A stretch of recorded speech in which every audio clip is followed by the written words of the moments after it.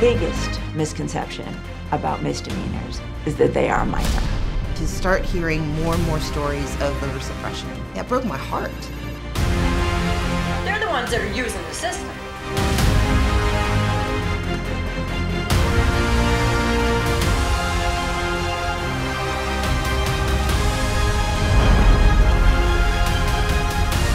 My grandma was fighting for integration back in her day, and I'm fighting for the same thing now. The problem is the system is working the way it's supposed to.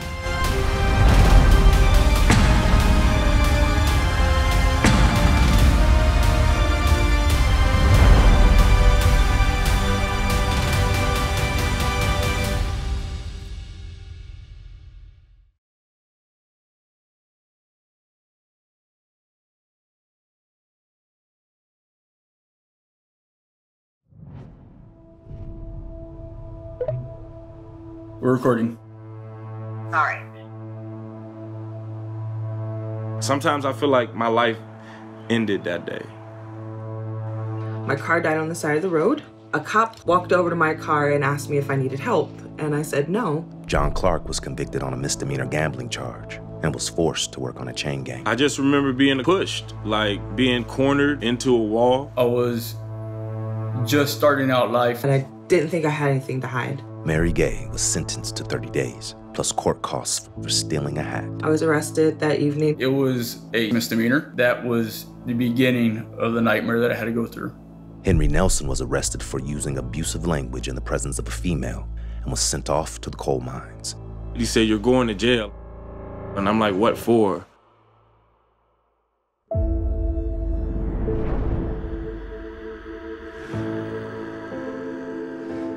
Misdemeanors have historically been the chump change crimes that we didn't pay attention to. I've done nothing. I've done Man, I just got beat up by the police last night. I could have lost my life. 13 million. That's about 80% of all American criminal dockets. 80% of what our criminal courts do is misdemeanors. Got him in cuffs, look. I ain't doing nothing. The story of misdemeanors is the story of law enforcement continuing to prioritize African Americans, Mexican immigrants, America's so-called criminal class. You act like I really just committed a serious crime. You did do something illegal. You crossed the crosswalk. You might see 2 or 3 police standing here waiting for you. Cops will jump out of the van anytime, anywhere. That's what I was doing. The misdemeanor system has not gotten its fair share of blame. Misdemeanors are the invidious first step in the racialization of crime in this country.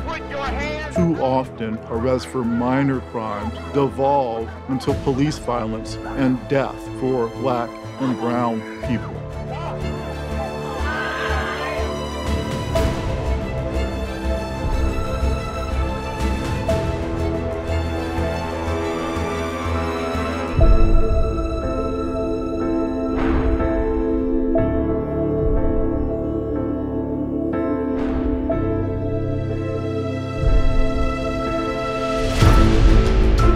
They got me for jaywalking. Not wearing a seatbelt. My tail light was out. I was arrested for being home. Driving with a suspended license. My license got suspended because I didn't know I had an unsafe parking. I was shocked, and I was arrested. They claimed that I was in I want $744 fine because I couldn't pay. How far back that goes is a really dark story.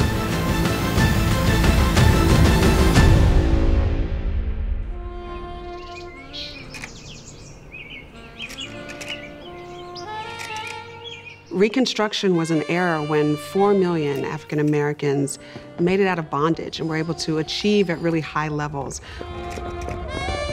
whether it was in business, in education, different ways of prosperity that really threatened white supremacy. They elected many Black men to positions of power.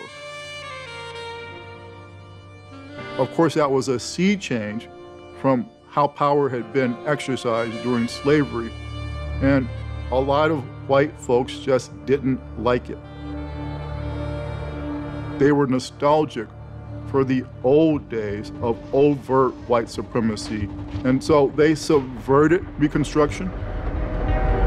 If you look at misdemeanors and you track them from the Reconstruction era to modern day, you see the fingerprints everywhere of white supremacy and control of black bodies. The landowners, they had nearly lost everything. And the only way to get that back is to somehow corral the black labor force back onto the same plantations that they had once worked.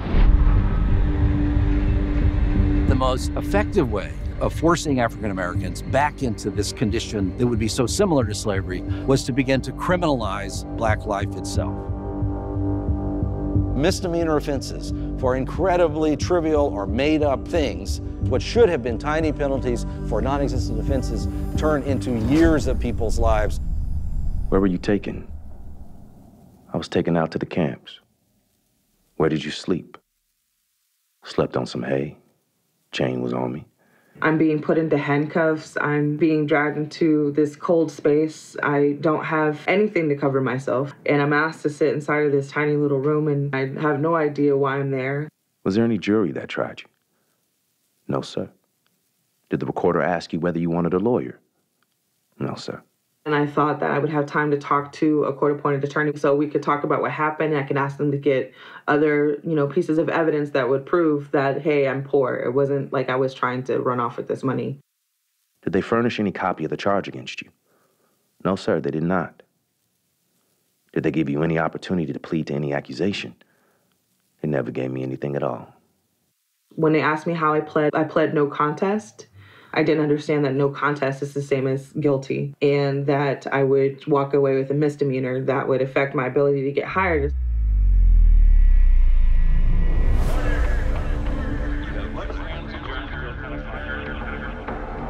The justice system after emancipation was weaponized against black people. It perpetuated slavery by making the mechanisms of enslavement pretty much the same. Family separation, backbreaking labor, people having no rights. You could be sold on the steps of the courthouse that you were convicted in and given to the highest bidder. A whole separate criminal code that applied to African Americans was established. Many misdemeanor offenses are best understood as mechanisms of social control. They're not designed to catch dangerous or guilty people, but rather they are tools. We give them to police as additional ways of exercising their authority. Some of these laws were overtly race-based, and with others then and now, the understanding was that the laws would look race-neutral, but they would be applied and enforced almost exclusively against black people. For these governments to sell prisoners into slavery, you first have to arrest lots of people. There's a big problem with that, though. There's just not enough crime for this system to work and for it to be profitable. The state governments of the South had to invent new crimes. Southern legislatures, which are essentially run by Confederates at that time, are trying to reinscribe a form of slavery through a system of laws called black codes. A whole category of new statutes passed in almost every southern state that attached these enormous penalties to what were in reality very minor thefts. Those were laws, and many others like it, that were only ever enforced against African Americans. And so it became a way to have a basis for arresting huge numbers of black people. I don't remember much about writing the check. John Owen was caught taking 6 ears of corn from a cornfield and was arrested under the black codes. This is $4, and we have 1, 2, 3, 4, 5, 6, 7. 7 times 4 is $28. So just this pile right here is how much I went to jail for. Owen was put in jail for months until he was finally tried for theft. I have a theft charge. It's theft by check. I had money in the bank, but I didn't know how long it took for checks to process. Like, I know better now. I could have donated plasma, gotten $25. Under his sentence, Owen was leased into convict labor and sent to the chain gang, where he served 2 years for the corn and a 3rd year for the court costs. I was in the Hays County Jail for a total of 45 days for $25 worth of food. Michael Brown, who was the teenager who was killed by police in Ferguson, whose death led to the explosion of the Black Lives Matter movement, he was stopped for jaywalking. He stepped off the sidewalk and was walking in the street, and there was a local criminal ordinance that made it a crime to do so.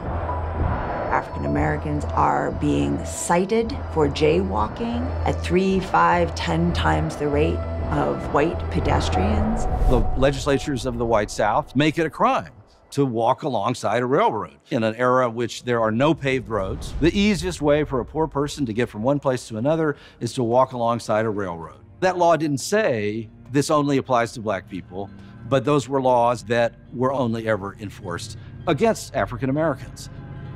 All of us engage in what would be considered to be minor crimes.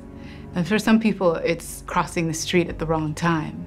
But if you're black or brown, then it becomes categorized as something that's criminal. So what is I doing? Didn't use a crosswalk. All I'm trying to do is go home, man. I'm tired. I just got off of work. Nandi Kane says he was walking home from work when it happened. Because I felt like they were gonna draw a gun out and shoot me in my back. I'm tired of all this shit, man.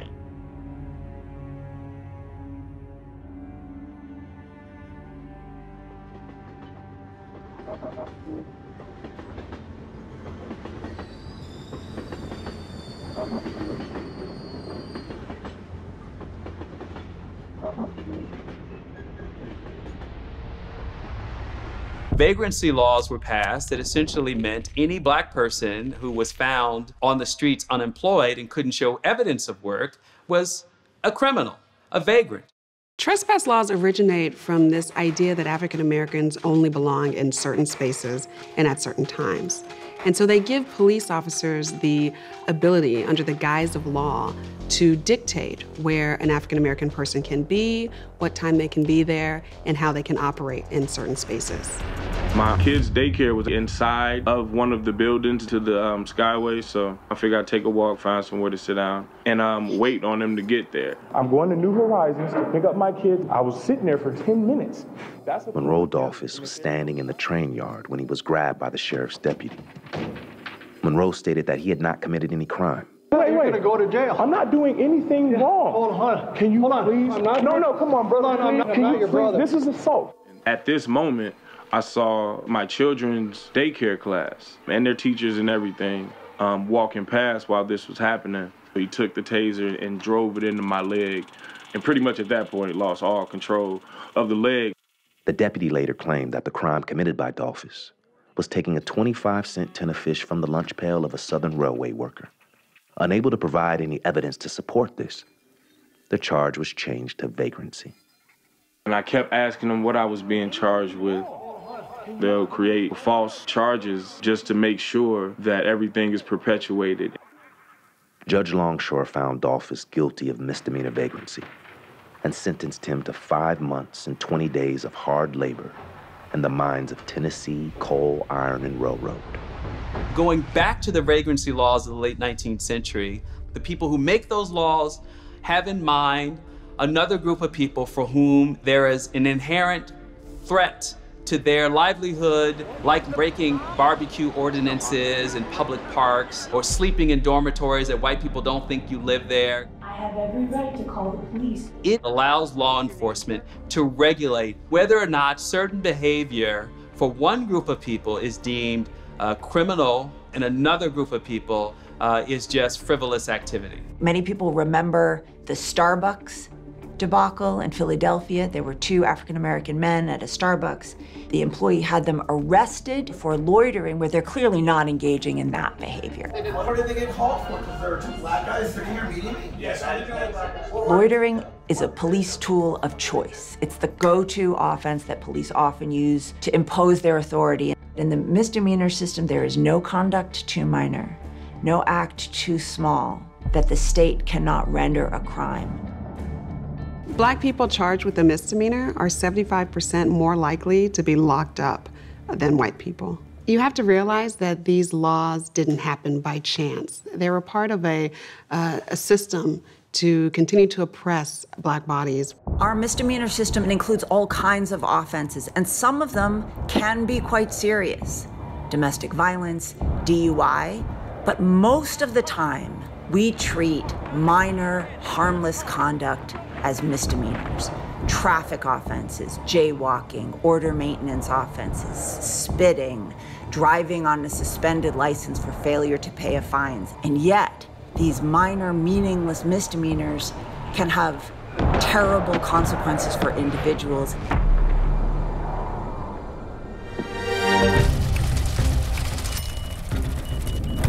To understand the misdemeanor system, follow the money. The accused are paying for the judges, the prosecutors, and the public More defenders. than $3.5 million off phone commissary at the jail. It's a no moneymaker. They call it the $20 ad. Time a family member transfers money in JPay. Pocketing leftover money from the inmates' about food budget. $2,000 a month in e-cig They are a sales. controversial food vendor with a Rampant big fraud, state contract. waste, and abuse. Aramark is The in company spotlight. that uses inmate workers. Today's system is estimated at $80 billion. The misdemeanor side of it is a way of saddling people with fines and fees that will put money in the pockets of the administrators of that system. The first time I got a ticket, my insurance had lapsed. So I got the speeding ticket and I got a no insurance ticket at the same time. The next time I got pulled over, I was arrested for driving with a suspended license. I paid the tickets, paid the court costs, paid my fees and fines, but they said for driving with a suspended license, the punishment for that is we're going to suspend your license for 2 years. I would often have to choose between paying my inspection or my registration or paying my light bill or other bills that I had. I had to drive my car to get to work because I had a construction job. If I needed to take material to the job, I couldn't take plywood or 2x4s on a bus.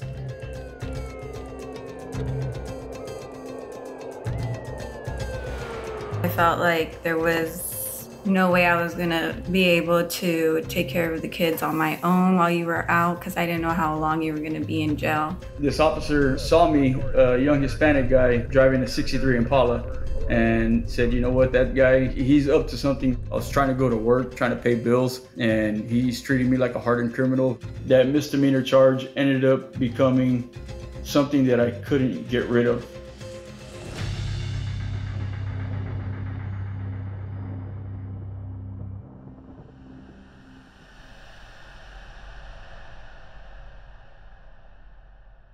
They are being treated as revenue sources, charged daily fees for being in jail, supervision fees, tether fees, drug testing fees, database fees, to fund bail bondsmen, private probation companies, electronic monitoring companies, drug testing companies. It is disturbingly similar to the way that we saw African Americans being exploited in the post-war South.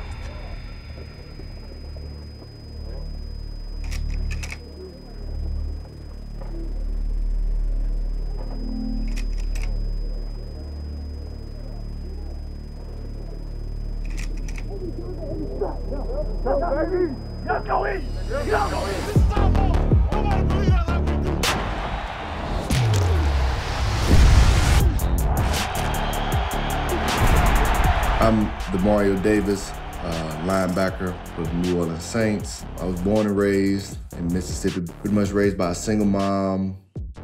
Entering into my second year of college, me and a teammate were caught shoplifting groceries from Walmart. It kind of felt a lot more like a drug bust than us having stole some groceries.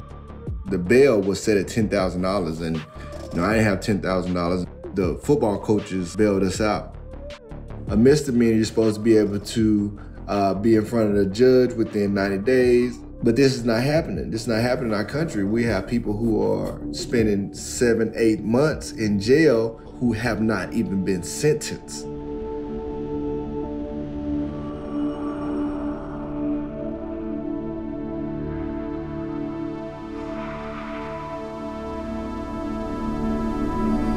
Cop arrested me and I was charged with the misdemeanor. The term chain gang was coined on account of the shackle worn by convict laborers. They said, okay, listen, we're going to let you go home now. But Scram's going to come and put a monitor on you. They were taken to an anvil, where a rivet was pounded into the ankle cuffs to keep them closed. Then the cuffs were chained together. The initial fee to get on the Scram was $250. That's just to have it put on. Then after that, they charged me $220 a month for the actual monitor. Many of the convicts suffered from shackle sores, ulcers where the iron ground against their skin. Gangrene and other infections were also common. Right after they put it on me, you start causing these really severe sores and rashes. And their attitude pretty much is, it's court ordered, it's by a judge, and you'll wear it, or you can go back to jail. The emaciated convict laborers worked their entire days barefoot, but the shackles were always on their ankles. They mined in them, slept in them, and those who died of disease or beatings were buried in them. What they're doing is unjust. What they're doing is profiteering, because you're paying them. You're their slave with their shackle on your foot.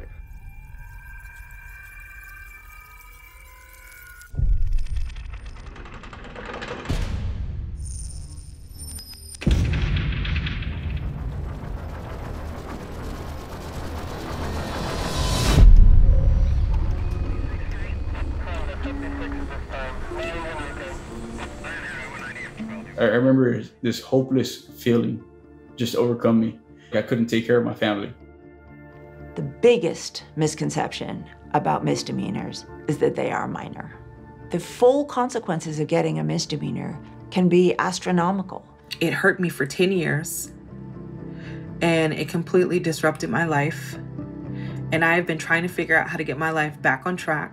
This will be a part of my story for the rest of my life. When people are booked into jails for a week or a year or even a day, you just cannot avoid the trauma that's inflicted upon you. The moment you hit the jail, you don't come out of that unchanged or untouched. You witness trauma, you witness violence, and it changes you. It changes your community. I tried to get a job at Amazon where my roommate worked. I called to Walmart and I called to several other retail stores. I got turned away because I had a misdemeanor charge for theft. Not enough people talk about what it means to have a misdemeanor on your record. It can determine the kind of job that you get, to the kind of housing that you can qualify for, to the kind of schools that you can go to. A lot of people are harmed for life because of the smallest infractions. They're being rendered homeless. They're going without food, without medication. Their children are suffering. Due to misdemeanors, I lost my housing. Shortly after that, I lost my vehicle, which led to me losing my job. And it was just one thing after another, like kicks to the face. I had full custody of my children. They had to get to school. We had to sleep in the car, waking up at like 4 in the morning, getting to a laundromat to make sure that they have clean school uniforms. I had worked so hard and all of that was ruined by one charge. One misdemeanor ruined my ability to get even just basic work.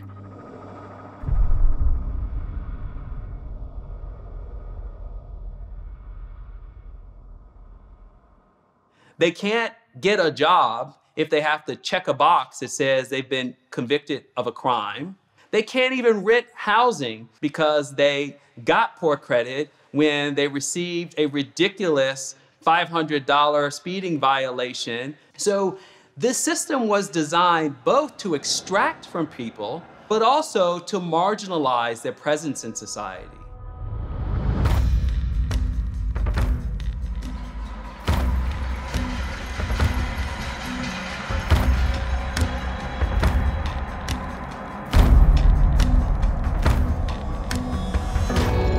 It's finna be a mass grave site. This is the dormitory. The stupid crowd, these are the beds. They right beside each other, and this is the space. Everybody just dying and getting sick and shit, like this shit serious as fuck. Bro, you alright? You want me to go get the police? No. What have you done this bitch? You ain't gonna do nothing about it. This motherfucker literally in this bitch dying, bro. I don't know what to do. One of the worst places to be during this pandemic is locked up in jail. The judge never said, I'm sending you to prison to die. The same horror story is emerging of the unchecked spread of infection and inmates essentially being left to die. Now, jaywalking or theft of a small amount or any sort of vagrancy type of behavior can lead to your incarceration and eventual contracting of the virus and death. I've been in jail for 2.5 months for petty theft, a nonviolent crime that carries a misdemeanor charge for the price value of less than $100. There's been 3 deaths, 2 being inmates, 1 being a guard. As far as like people who are working for the facility, they're like intertwined. They could easily be catching it. How one of the guards caught it. My life is in danger.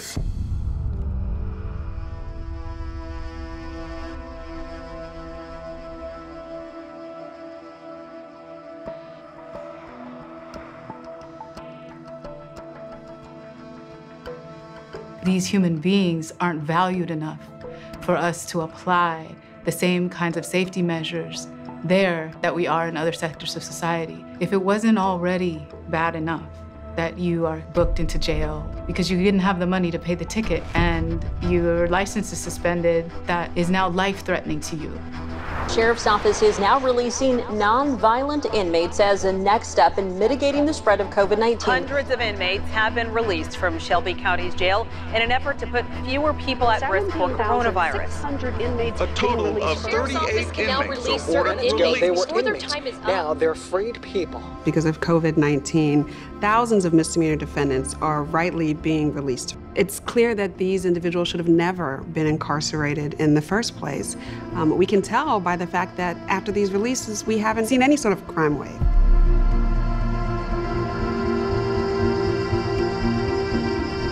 There's a different type of crime wave that should concern us, though, and that's the crime of violence against Black people post-Civil War.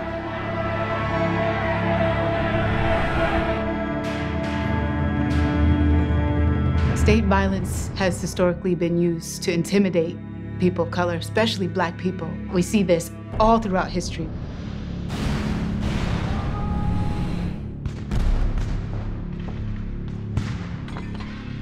Misdemeanors, they have almost nothing to do with public safety. What misdemeanors do is give police an extraordinary amount of discretion with any minor offense premised on the idea that the Black man is a threat. Misdemeanors are a very specific mechanism that legalize violence toward Black people and keep them in a very particular place, not just as individuals, but as an entire community of people. When we look at so many cases in history, often what started as an investigation or a claim of a petty misdemeanor offense led to police officer-supported and sanctioned racial terrorism.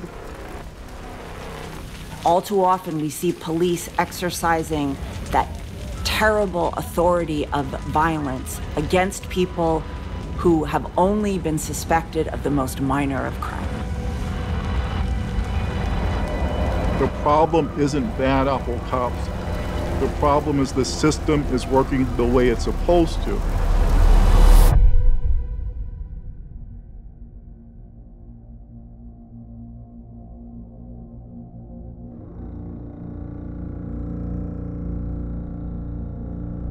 Police shot this boy outside my apartment. They killed him.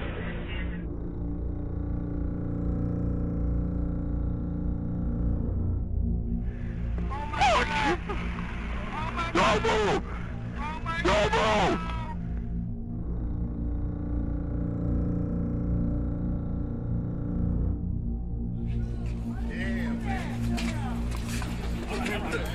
I can't breathe. I can't breathe.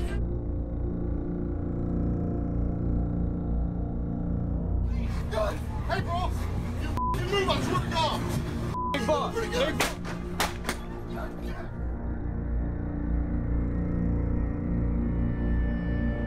I just didn't breathe. That's all. I'm so sorry. I have no gun.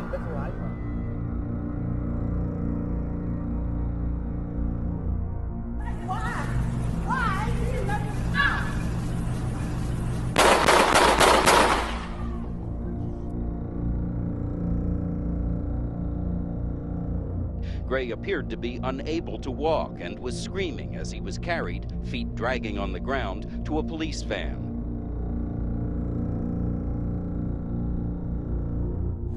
I know, you just doing your job.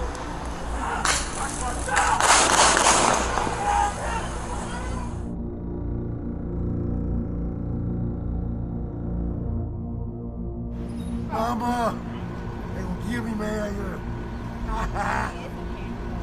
I can't breathe. Please, you need my nigga. I can't breathe out here. Please.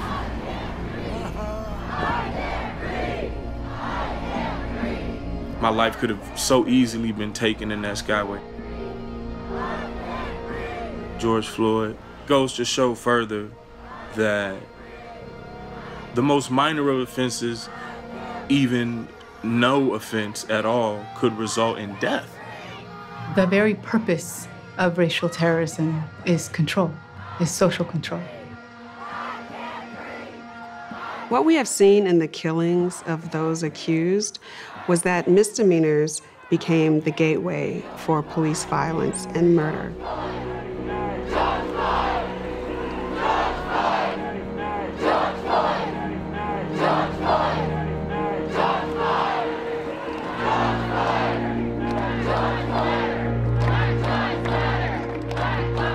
We are seeing decriminalization. We are seeing citations instead of arrests. We are seeing people let out of jail. We are seeing pushback against fines and fees. But at the same time, there is so much more work that needs to be done. Who defined what a misdemeanor is? The whole thing was built on exploitation, on racial violence, on building up industrial capitalism. We should not be locking up people who speed, who are too poor to pay a fine or a fee, who loiter or trespass or jaywalk. They're not dangerous, they're not scary. There's never been a good reason to lock up anybody for petty offenses. Like slavery back in the day, the law itself is doing the work of oppression. The criminal law is providing the authority to arrest Black people, to punish Black people, to kill Black people. And ultimately, the real crime is that we're Black.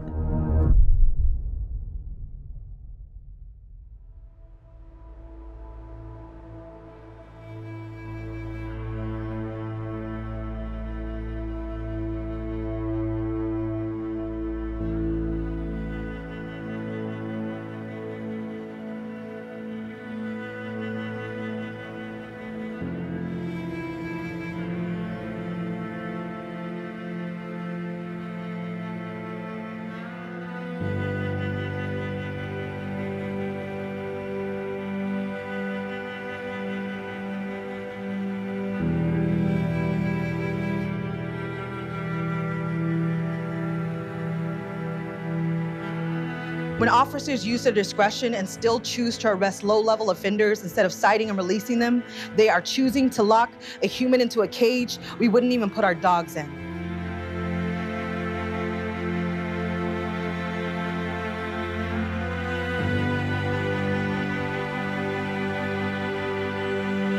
We got 123 people out of the Hayes County Jail yesterday.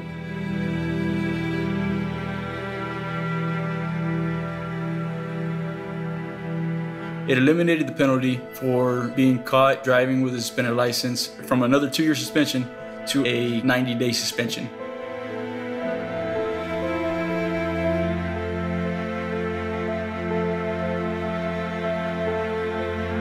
Don't allow the outside world to corrupt you. Don't allow the outside world to tell you who you are.